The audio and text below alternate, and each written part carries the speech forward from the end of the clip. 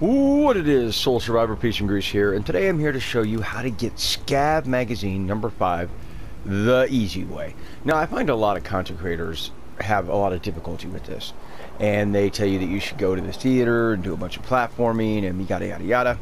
You don't have to go to all that nonsense, you don't have to go to all that trouble. Let me show you the easy way to do that. So, I'm outside right now, the side entrance, I guess we'll call it, of Dry Rock Gulch here. A good way to judge this is Safari Park here to my right. Directly behind me is the World of Refreshment, and to my left, I guess you could say, is Kitty Kingdom or Galactic Zone, whichever you prefer. Of course, this is Fizz Top Mountain here, Fizz Top Grill, I should say.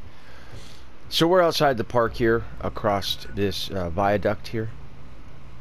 And we're just at the side entrance. I guess the closest would be Mad Mulligan's minecart ride. But we're not even going to go into the park. You don't have to go into the park. So as we're looking at Dry Rock Gulch, you want to go, the side entrance of course, you want to go directly to your left. I mean straight to your left towards the wall. And the reason why is because there is actually just a door to get into this back area. It's just obscured by the hedges. That's all there is to it. So as you come through here, you're basically just going to slip between the wall and the hedge. As I said, where we came from was right over yonder on the left, and we're just going to come straight in here.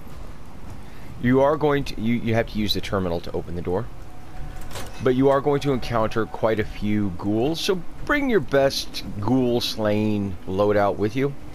It's not really that difficult or anything, but there is quite a bit of loot here, quite a bit of containers and things like that to loot. Mainly just raw resources more than anything. But what you're going to do is, as you enter the door, you want to go straight behind this building directly in front of me. And you're looking for these containers.